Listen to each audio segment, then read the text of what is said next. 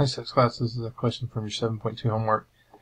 The question is, how do you find this critical value, z alpha over 2? Well, the easiest way to find a critical value, as long as it's z alpha over 2.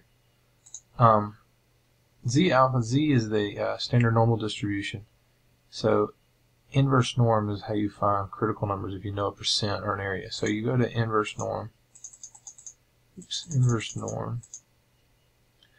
and instead of putting the number in there, you do a couple of things. One, you're going to subtract the number in decimal form from 1. Right, that's alpha. Anytime you subtract the confidence level from 100%, that's alpha. That's the alpha is basically what's left over.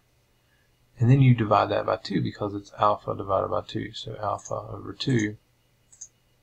And then the other thing you have to remember to do is take that negative away. So the 1.81 is where that number is coming from. Now with StatCrunch, the way you have to use StatCrunch on this problem is the stat calculator normal. And this, when you do confidence levels, the 93% is between two numbers. Now this is standard normal, so the mean is 0, standard deviation is 1. Take these numbers beside the x away, take this probability away, and then you put in the 0.93 over here in the probability. Now if you leave both of these blank, StatCrunch is going to assume that you want it to be the middle 93%, which is what this means.